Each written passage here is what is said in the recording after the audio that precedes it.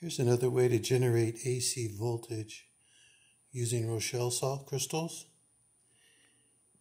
Here we have two copper wires twisted together and they're running through a bed of crystals.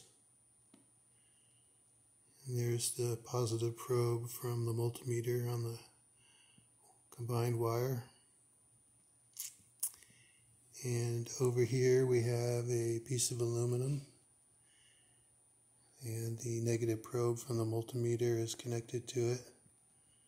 We'll call it the ground. So if we turn the multimeter on,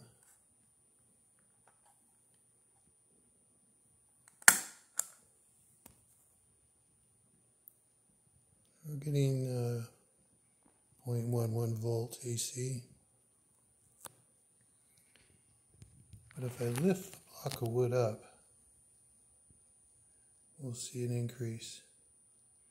So I'm lifting the block of wood upward, and we're up to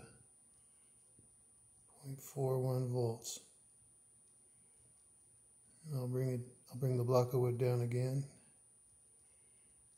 and place it on the counter.